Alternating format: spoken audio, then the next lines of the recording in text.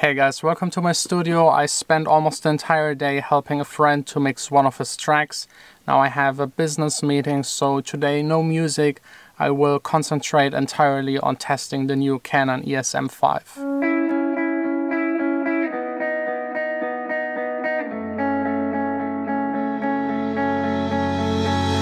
I'm all done with the meeting here in this building. It was just a boring music business meeting that I'm anyways not allowed to talk about.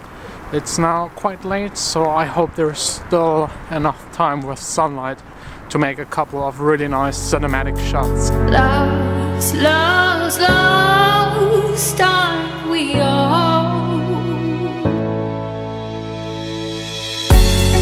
I still remember that lifetime ago.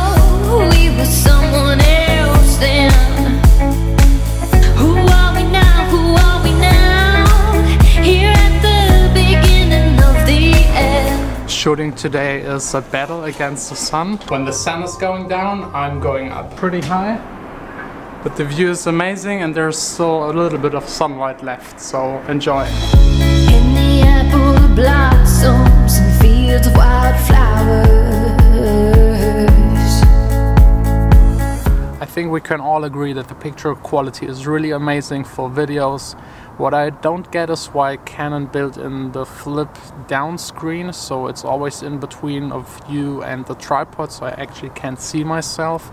I don't know why they did it. It doesn't make any sense to me. It just has this one advantage that when you're looking onto the screen, it doesn't look like you're looking onto the screen. It still looks like you're having eye contact with the lens and with you. If the screen is up, you can definitely see when someone is looking onto the screen.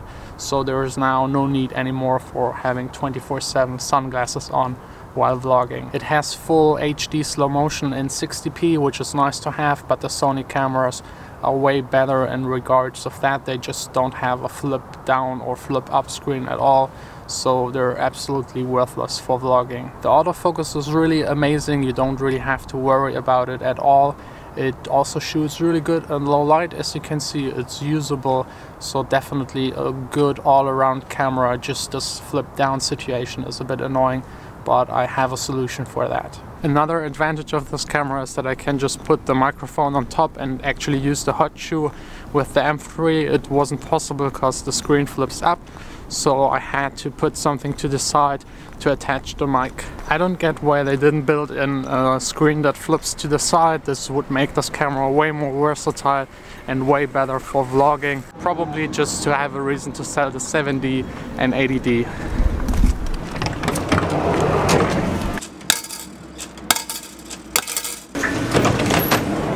I'm now in the city center. I actually didn't really have anything to eat today, so it's time to pick up Vanessa from work and just have something really good. It's so cold outside, I just have to go inside and already get some small little snacks. They always have some sweet stuff laying around. I already got a little bit. No, so this should do it for the next 5 minutes. What are we eating tonight? Shidoki, maybe? No. The sweet stuff is all gone. So what do you want to eat for dinner? Still Shidoki. But yeah, I wanted to take you out to a nice place. Okay, so to what place? Not dinner, really a nice place. Okay. Maybe this Italian place. Which one? I still remember that lifetime ago. We were someone else then. Who are we now? Who are we now? Here at the beginning of the end.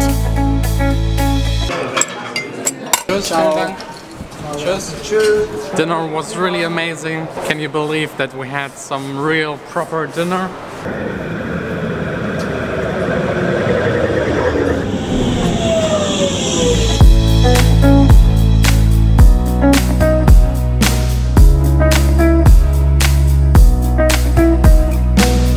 Unfold me, child, break me down again and again and again and again.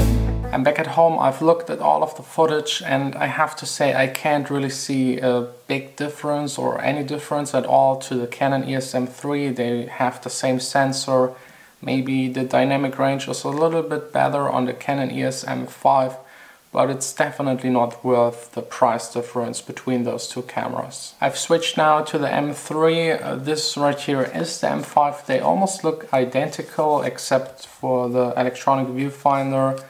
The material is really nice, the handling is really good. Just really this flip down thing, I don't get it. Like, to the side would be so great. You could still use a tripod and film yourself. I think that's essential for a vlogging camera. That's also the main reason why I don't like filming with it. It's super annoying if you can't even see if it's recording. The kit lens isn't really good, but that's normal for a kit lens. What I didn't know buying these kind of lenses the first time is that you actually have to extend them. That's what they look like in the product pictures, and I thought that's the actual size. But you have to put them into the shooting mode, and then this part sticks out for the entire time. So if you zoom out, zoom in, that's the movement. And I feel a little bit like they cheated. The electronic viewfinder is just amazing. I don't really use it a whole lot for taking videos, but whenever I take a picture, it's just really nice to have.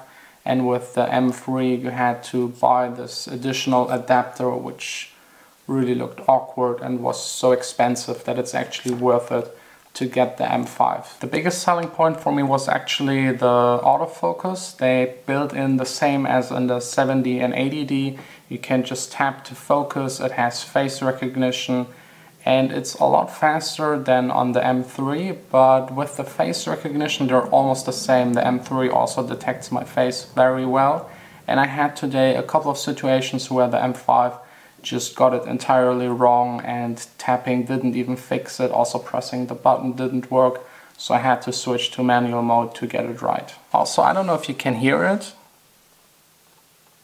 but this camera is doing like a lot of noise trying to get the focus right. That's something the M3 doesn't do at all. I also changed the settings, but you still have the noise of the focus. It doesn't get picked up by the external mic, but it gets definitely picked up by the internal mics, which are just as expected terrible. You will definitely need an external mic to film outside to get rid of the wind noise and also to have a more directional sound. By the way, I also tested the preamps here in the M5 and M3, and I have to say in the M5 they're a lot better. You have a lot less noise, but still a bit of noise is left, and the preamps are still worse than, for example, in the Sony cameras. All in all, this is a really great camera. You get amazing quality in a very compact, small form. You also get this adapter with the camera, so you can use all of your other Canon lenses that you already have. For video, I have to give it to the Sony cameras. The Sony a6300 is almost the same price, has a little bit better picture quality, is a bit more compact, has 4K and better slow motion. For vlogging, I still really don't like this flip down thing. I found only one solution online where you put in between here an adapter so that this part is extended and then you add your tripod, but it's not really a pretty solution, and so far the only one I could come up with. But if you're vlogging handheld like this might actually be the best vlogging camera on the market. The flip down screen actually even helps. It presses against your hand, stabilizes everything, you can see yourself. So for this case, it's really perfect. This is definitely by far the best mirrorless camera from Canon, but I feel like it's dated. It should have been released like a year ago or 1.5 years ago.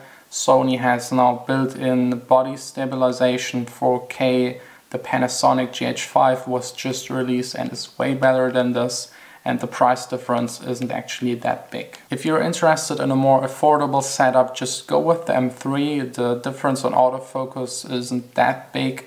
You still have the same picture quality. You can attach an external mic and use a really wide lens. I actually made an entire video about my M3 setup that I will also use in the future. This one is definitely going back. This isn't mine. A friend just borrowed it to me to test it out and check out if the preamps are better, and it's for me definitely not worth it to spend twice as much just for the better autofocus and then having to deal with this for the entire day. If you're interested in my M3 setup, there is a video already available that I will link up at the end of this one, where I explain you which mic I'm using, which lens, and how I'm daily vlogging with it.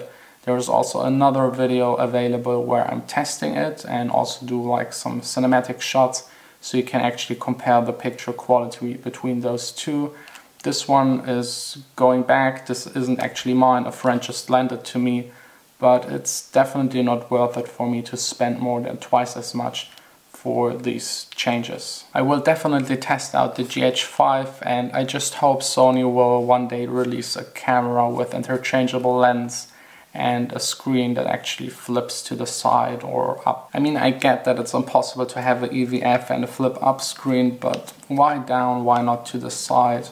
Or maybe it would be really great if someone would include like a little screen here at the front where you can check out yourself, so you won't have to flip, swivel, anything, because these systems, they don't really look stable and really usable on a daily basis. I think Vanessa's really hungry. Usually when we pass by these kind of shopping windows, it takes way longer. I've been here today already, so... Okay, so you know everything.